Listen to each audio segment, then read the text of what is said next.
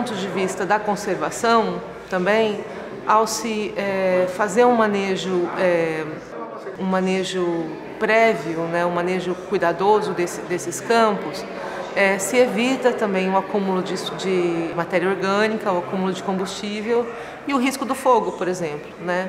Então, assim, eu vejo que esse tipo de discussão, onde a gente traz pesquisadores, né, os pesquisadores que desenvolveram os elementos básicos para esse trabalho, junto com os pecuaristas que conhecem a região, né, e as organizações que estão, né, no caso a Wetlands, ela está interessada em promover esse diálogo entre a ecologia e as economias da região, né? Ao se trazer esses ambientes, esses mundos juntos, a gente consegue buscar soluções. Eu acho que através desse projeto está facilitando o homem pantaneiro a ingressar com o projeto na SEMA, tendo em vista que está com mais clareza o que deve ser feito, né? Porque muitos entravam com o projeto sem saber por onde começar.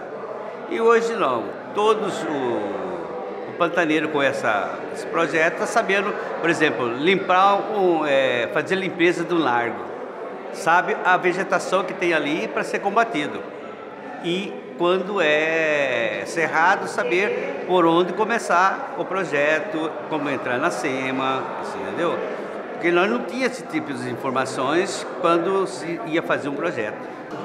Para a gente é muito importante, né? Que a gente fica só na fazenda, quase, não fica por dentro muito do que está acontecendo nas leis, nas coisas que a gente pode fazer, né? Mas eu gostei muito de ter participado. Foi muito bom, a gente está adquirindo conhecimento, né? Para colocar na prática com o auxílio de alguns estudos que vai nos dar condição e a compreensão melhor de unir a nossa visão dentro da propriedade e com as orientações científicas que eles vieram nos trazer. Olha, isso é importante, né? A gente soma conhecimentos, né? Eu entro como a minha vivência no Pantanal, nasci e criei no Pantanal, né? E os estudiosos, os formadores formados em biologia, em outras áreas, a gente se completa, você entendeu? O conhecimento de ambas as partes se completa para formar dar vida ao Pantanal. Eu fiquei bem surpreso com a adesão do produtor. Você vê que eles sentem a necessidade de principalmente estar próximo à pesquisa, trazendo informações do produtor para a pesquisa e pegando as informações da pesquisa para eles. Então, eu acho que é uma proximidade que é muito interessante, deve surtir efeito.